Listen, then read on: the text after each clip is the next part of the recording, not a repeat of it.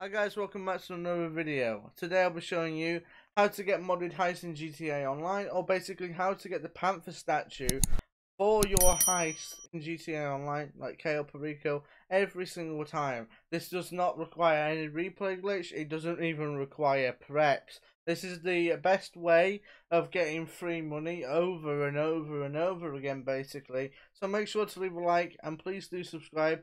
All I ask is please do not abuse this. Do it like once every hour or something.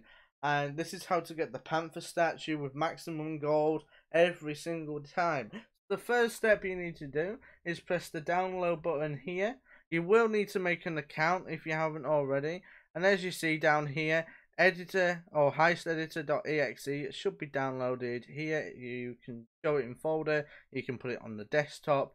If it says it doesn't save, or if it says it isn't safe or whatever, press on the keep button, because it is a safe file to have in your computer. Then what you need to do is load up GTA 5. I'll be back when I'm in GTA Online.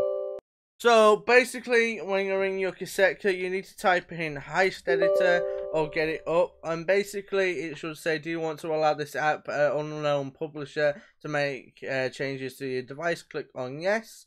Then when it pops up, you should be able to see this, and then you can change the KO one. Go to the weapon. I go for conspirator. Go for the target. I would recommend the statue if you want the Panther statue. Click on all gold there, and then click on change mode if you want it in hard mode, and then click on start the mission, and then leave your cassette basically, and then after you've left your cassette, go back in the cassette, and the heist should be waiting there with all preps done, all preps skipped.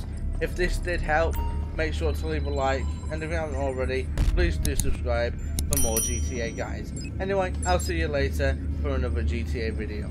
Goodbye!